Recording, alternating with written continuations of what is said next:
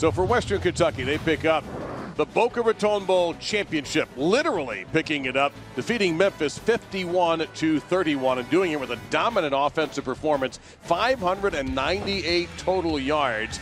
And Anthony Wales, Des, was the man. I tell you what, Ace Wells was a workhorse, and if you're going to win a bowl game, you got to be able to run the ball. Starts in the trenches with the offensive line, but then number 20, he just took over 35 carries for 245 yards and 3 touchdowns. And don't forget, he had 4 receptions for 84 yards. And then Mike White.